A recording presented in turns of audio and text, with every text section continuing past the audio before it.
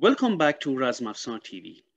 Today I'm going to talk about two shamshirs which belonged to Karim Khan Zand, and I had the honor to analyze and to measure these two shamshirs from museums of Iran. These are truly his shamshirs and are in royal collections, and I had the honor to have them in my hand, measure them, analyze them for my book Arms and Armor from Iran, the Bronze Age to the End of the Qajar Period. I have really had the privilege of analyzing many items of Iranian kings which I presented in my book, but these two hold a special place, and I'm going to explain why. If you go to Shiraz or if you go to Iran, many kings from the Islamic period of Iran are really controversial for different reasons. We all know that kingdom or ruling a country, you cannot just say they did always good things. Of course they didn't. But one ruler stands out as a just one from the Islamic period of Iran, and this is Karim Khan Zand. As a matter of fact, he never called himself a king. He called himself Vakil, a representative of Iranian people. He brought Iran to a period of stability, and many good things are associated with him. If you go and read about the Qajar chronicles, they are not very fond of Zand period. There are different reasons for it. One of the reasons, I don't want to go into history, but one of the reasons is clearly because the Qajars looked at themselves or considered themselves as true heirs of Safavid period. And of course, Afsharid, Nader Shah, and later on Zands were not the representatives. Qajar tribe was one of the most powerful tribes in Safavid army. And as a matter of fact, we know that Karim Khan Zand suppressed one of the uprising of the Qajar and even sent Agha Muhammad Khan Qajar, whom he didn't treat actually in a bad way, but he sent him to Tehran, which back then was a village. And then also different things. I don't want to go into this, but we will see later that Agha Muhammad Khan Qajar was really angry and how he took revenge. And we're going to talk about this later on. But let's go back, and I'm going to share now my files with you. And then in these files, we are going to see what I'm talking about that. Let me just share the file. Exactly, that's the file. Now I'm going to put it in the presentation modus. Okay, let me just go in the beginning. Yes. These are Karim Khan Zand, and I published in my book. So I'm going to use the findings from my book mainly, and also publish an article. My book is in English, as you know, and also I published an article in French, in a French magazine, Revue de Tehran, and these are, so I'm mixing it up from both my book and this journal, which is, by the way, very good journal as far as culture and academics is concerned. But okay, Karim Khan Zand from 1751 to 1779, he was a general of Nader Shah Afshar. He ruled Iran, but the parts of Iran, and also, but Khorasan was not under his rule. But then again, I leave it to my colleagues in history, and they can talk about it much better than I do, because I am going to concentrate on his shamshirs. He was the most humane ruler of Iran, excuse me, during Islamic era and period. This is my book, Arms and Armor from Iran, as you can see it here. And there are two shamshirs. One is in today's Pars Museum in Shiraz, which I went there and analyzed. I would like to thank the curator back then. He was very nice to me, and because this shamshir is portrayed on the grave of Karim Khan Zand. So they closed the museum, so I could take it out and measure it. And the one below is another shamshir of Karim Khan Zand, which is kept in military museum in Saad Abad complex, Tehran, Saad Abad Palace, Tehran. Both of them are shamshirs on the heavy side, and I'm going to describe why. Let me concentrate on the first one in Shiraz. Here, we need to take a look at that. And let me just see that. Yes, exactly. When Karim Khan Zand died, actually, when Karim Khan Zand died, he was actually buried in Shiraz first, right? He was buried in Shiraz first. And then when he died, later on, when Agha Muhammad Khan Qajar came into power, he ordered Rahman Khan Yuzbashi to exhume the remains of Karim Khan Zand and rebury his remains in the Golestan Palace in Tehran. And they say that if you go also to the museum in Golestan Palace or in Pars Museum, they have also these anecdote that he had them reburied the remains, named in Golestan Palace Khalvat Karim Khani, under the stairs where he could walk over it every day. They did that, this transfer of his remains and bones in 1791. During the reign of Reza Shah Pahlavi, who ruled Iran from 1925 to 1941, in 1926, the descendants of Karim Khan Zand went to Reza Shah Pahlavi in 1926, 1 year after he came into power, and offered him the shamshir of Karim Khan Zand. That's the first shamshir, which is now on his grave, portrayed and displayed on his grave in Pars Museum of Shiraz. This is the shamshir on top here. And you can see it here as well. So they offered him this and asked him to remove the remains, to have the remains of Karim Khan Zand removed from there and be placed, and he could give them to them so they can bring the remains back to Shiraz or wherever. Reza Shah immediately accepted this. First, he accepted the shamshir and ordered his court minister, Taimur Taj, and engineer Mohandes Sharif Zadeh to exhume the remains of Karim Khan Zand and give the remains and bones back to his descendants. Here you see Reza Shah, you see, of course, the military officer he was, and now he's the king. And you see one of them of his, maybe it's Taimur Taj, I'm not, or I cannot really tell if it's Taimur Taj or is the Mohandes Sharif Zadeh who's holding the shamshir in his hand, right? So it's this shamshir, and you see there are two of them. I cannot really tell you which one it is. We assume this, definitely one of these two, but we assume that's the one which is portrayed in, displayed, I always say portrayed, sorry, displayed in Karim Khan, in Pars Museum in Shiraz. When they gave the remains back to the descendants of Karim Khan Zand, there were different alternatives, and there are many Iranian scholars differ on that, where they really brought the remains. Some say that the alternatives were to be buried next to Shah Suleiman Safavid and Shah Sultan Hussein in Qom. Some of them said that to Malayer, to his birthplace, and some said to Shiraz, where he used to be buried, where the Pars Museum is now located. And actually, most scholars say that's where the remains are. If you go now to Shiraz, the Pars Museum, you can see the tomb and the grave of Karim Khan Zand, and they say that his remains were brought back there. So a very sad story, actually, right? Especially story of a man, which the Pars Museum keeps saying that, who is really respected. And I need to say that after the revolution of Iran, many streets with names of kings of Iran were changed, but not Karim Khan Zand.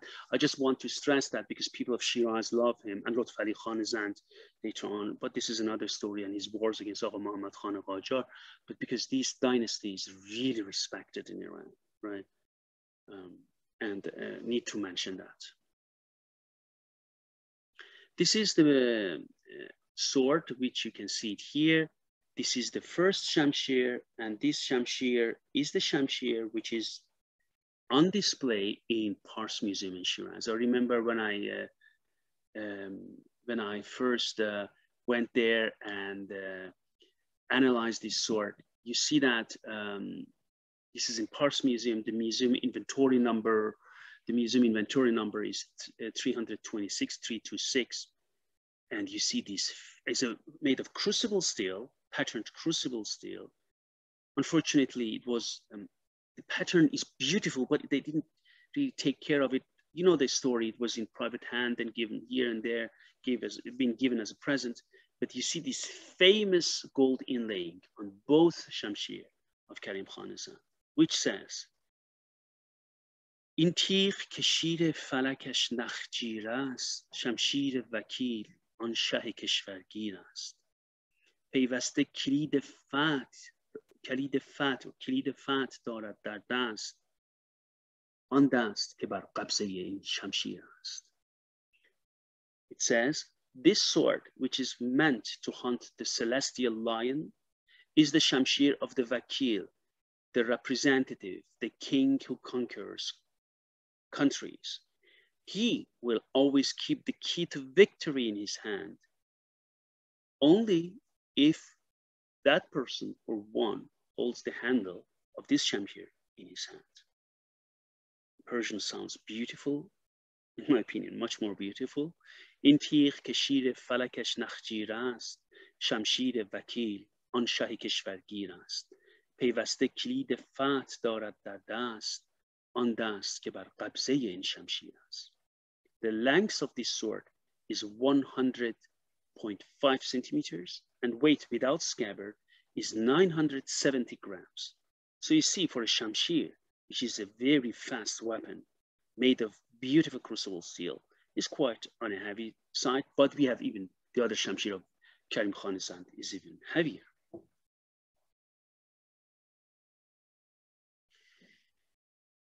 Lots of images are there. Lots of things are, lots of inscriptions, also decorations are in it, but especially inscriptions. A combination of Persian poem on the blade beside ones, and also on ahanag, tang bands, which says the famed in an Arabic combination of Persian poems and Arabic prayers.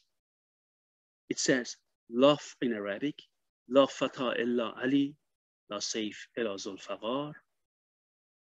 There is no brave young man or man but Ali. There is no sword but Zulfaqar.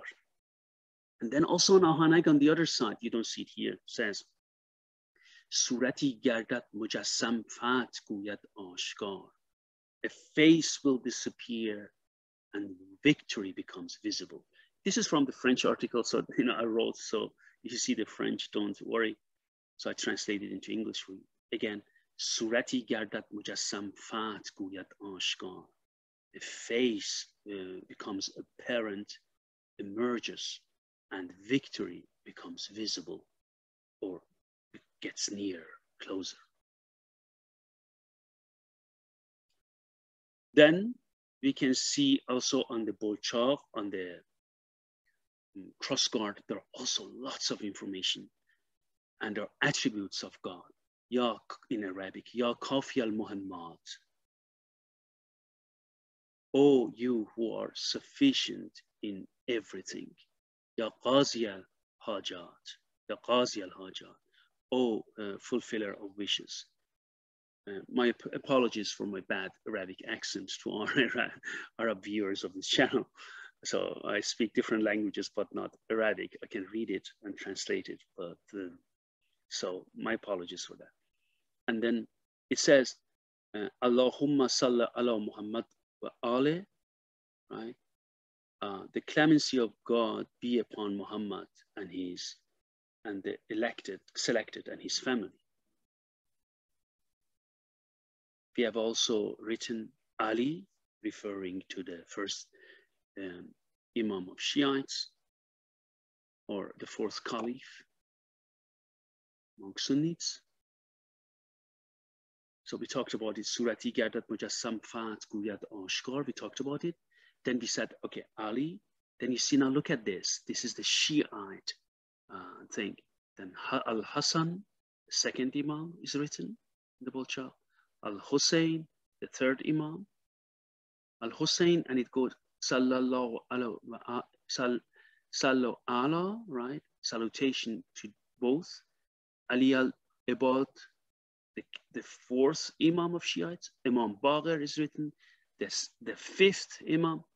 Imam Ja'far al-Sadiq, the sixth Imam is written. Imam Kazim, the seventh Imam is written. Ali ibn Musa al-Reza. Yes. Okay, Imam Kazim was the seventh, I'm sorry. Ali ibn Musa al-Reza, the eighth Imam. Al-Shafi, right? Then is written. Then the next Imam, Muhammad al-Taghi, then ninth, ninth Imam, exactly, the ninth Imam. Al-Hadi, the guide, which is the 10th Imam. Al-Askari is written, the 11th Imam. And Al-Hujjat, right, is the, Al-Hujjat is written. Also Al-Mahdi, referring to the 12th Imam of the Shiite, also, which is called and written here, Sahib al-Zaman. So some Imams have two titles written there, and all of them are on the cross guard. So I repeat, Ali, Al-Hassan, Al-Hussein, then say salutations be upon them. Then it goes, Ali al-Abad, the fourth. Then go Imam Baqir, the fifth. Imam Ja'far al-Sadiq, the sixth. Imam Kazim, the seventh. Ali ibn Musa al-Reza, the eighth. Al-Shafi, also referring to him again.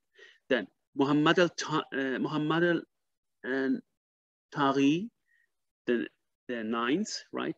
Al-Hadi, the guide, the 10th. Al-Askari, the 11th. Al-Hujjat, again, referring to the 12th Imam. Al-Mahdi, again to the 12th Imam. Sahib al-Zaman, the owner of time, 12th Imam.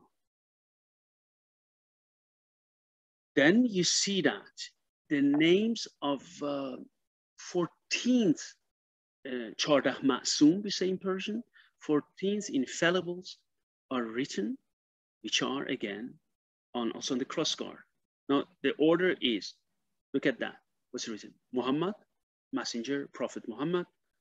Then we go Fatima, Ali is written, Hassan, Hussein, Ali ibn Abad, Imam Baqir, Ja'far al-Sadiq, Imam Kazim, Ali ibn Musa al-Reza, Muhammad al-Taghi, Al-Hadi, Al-Askari, Al-Mahdi. Right? So you see that, how beautifully are written on this bolchak, which is actually made of crucible steel. You see that next to the inscriptions on the side, all these things which I mentioned it to you, Persian poem, also all these Arabic prayers and names, and the respect to infallibles, 12th Imam, and then in the middle is capped blank, so you can see the crucible steel coming out. Again, Persian tradition, right? This is then the second shamshir. This shamshir is kept in the Military Museum Tehran or Saad Abad Palace Museum. And these are gold inlaying there. And now this becomes interesting. First of all, this is in museum inventory number 447, and it has a beautifully written gold inlaying maker's mark or smith mark, Amal Ali Asghar Isfahani, 1189. Now take a look at that. 1189 is in Hijra, Hijri Qamari, as we say in Persian, stands for 775. This is 4 years before Karim Khan Zand died. And we talked about Asadullah Kalbali. Many people signed with that, also dated it. You see, this is one of those few smiths that you can find. Few swords made by him, royal swords, but always the same handwriting, as far as I have found, right? I'm not saying they didn't imitate, but you see, imitation of this, although the blade of this, the pattern, because these were not in private hands, they were always in royal collection. This one is in royal collection of Nasruddin Shah Qajar, which was given to Danishgaheh Afsari, military university, and or officers university, and then later on, as I mentioned it before, were in my Asadullah and Karbali. Then there were divided military museum of Tehran, Shiraz in Afif Abad, and in Palace of Reza Shah, Bandar Anzali. These are kept really, I have never seen any blades kept that well as in these museums, military museums, not in private hands. And then you can see the beautiful, the thing is now for this is a very heavy blade. Heavy, well balanced, but really, you know that those of you who are swordsmen and practice, not know and do lots of like combos for extended period of time, this blade weighs 1,160 grams without scabbard, and it is 1.4. Compare it to the other one. The other one was also not on the, you see that? It was 970, also heavy, but this one is heavier, and that one is 100, a bit more than 100, and this one is 104, so this one is even longer a bit, and definitely heavier. There's a really beefy, good blade. Then again, you see here the same poem, which I mentioned it before. این تیغ که شیر فلکش نخجیر است، شمشیر وکیل آن شه کشورگیر است. پیوسته کلید فتح دارد در دست، آن دست که بر قبضه این شمشیر است. Do you see this flower? You see that very often on swords from Zand period, also on scabbards, on decorations, but we go into that decorative methods later on, but you see it very often. So it says again, this sword which is meant to hunt the celestial lion is the shamshir of the vakil, the representative, the king who conquers countries. He will always keep the key to victory in his hand, only if one holds the handle of this shamshir in his hand.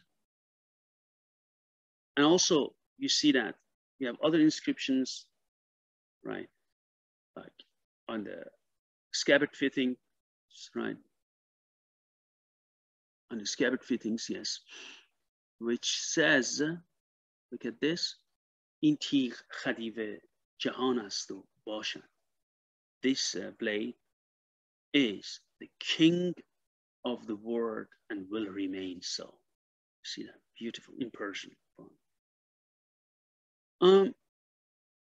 That being said, okay, then the scabbards, both of them are of Kimoch, Saghari, right? And both of them, all the dimensions are in my book. Both of them, or more descriptions are in my book, Arms and Armor from Iran.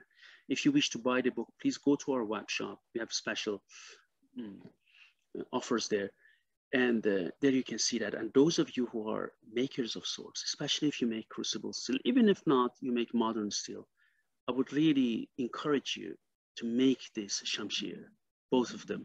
This is one thing I would like to ask you to do that, because this is important and for representing this just ruler of Iran. I will put it here next to each other. You see that on the right side of this slide, you see that their gold inlaying are written right top down, right? So they are vertically written upon. And on the one which is in Pars Museum on the left, they're written horizontally, right? And this is beautiful to take a look at this.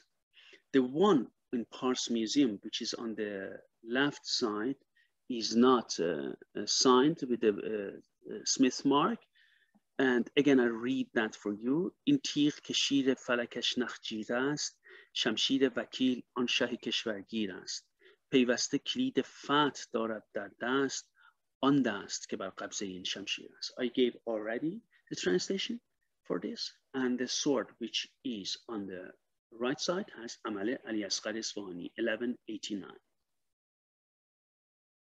So that was my presentation on these beautiful swords. Let me just get out of that.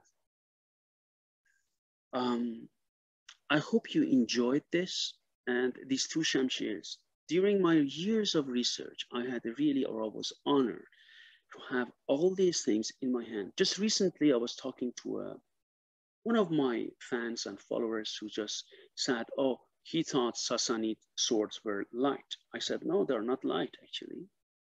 You know, this comes when you do not handle original things. Nothing is more important to have original items in your hands, especially swords which belonged to kings and rulers of the country. I had the privilege and support of Iranian museums and to analyze these things, which I really appreciate, or cultural ministry. These are very important to take into consideration because this for us, for analyzing history, is an extremely important thing. There is only so far you can go by looking at pictures or by having access to some mediocre items, right? Nothing beats up when you have the best made blades in your hands and measure them and share with this world. And I hope through all my 8 books I have published so far, and more than 189 print articles, so I could have contributed to the knowledge and for our understanding of Iranian arms and armor. I will continue. Soon a new book of mine will be published. Actually, next year I have planned 2 books. Stay tuned. Please support my research. My research is always privately funded, and I would really appreciate that you support my research by going to the web shop and do that. Please subscribe to our channel and ask anything you have by making a comment, like our videos, and thank you for being here and have a nice day. Thanks.